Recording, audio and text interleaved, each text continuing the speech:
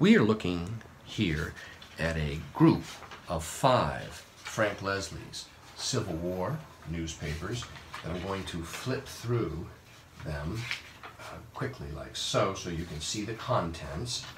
Frank Leslie was a direct competitor to Harper's Weekly, and their format was the same, the approach was the same with the cartoons and so on and the woodcut illustrations. However, their distribution was much smaller, and it was a shorter-lived magazine, and so they tended to be much scarcer, actually, than Harper's Weeklies. And these Civil War years, in particular, are quite scarce.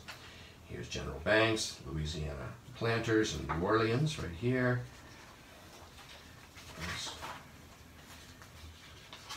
That's a large image of Brooklyn. Here it is, look at this, Vicksburg, Mississippi. Right near there, here's a little map of Georgia.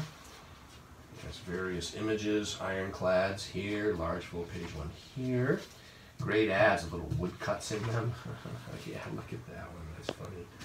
Wow, yeah. We've got 2 more issues to flip through. They each appear to be complete. There's the pages are loose and so on, some damp staining, but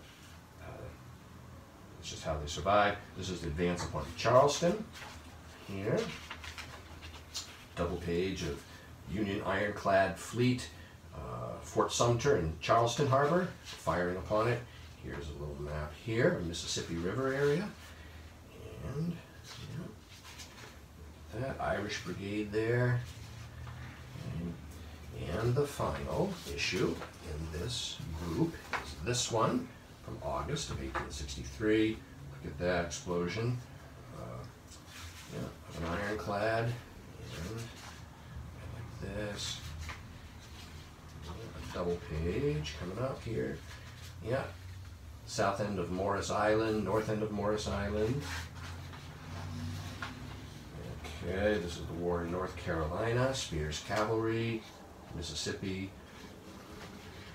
And so this group of 5 issues is available as one lot online from me, Brian DeMambro.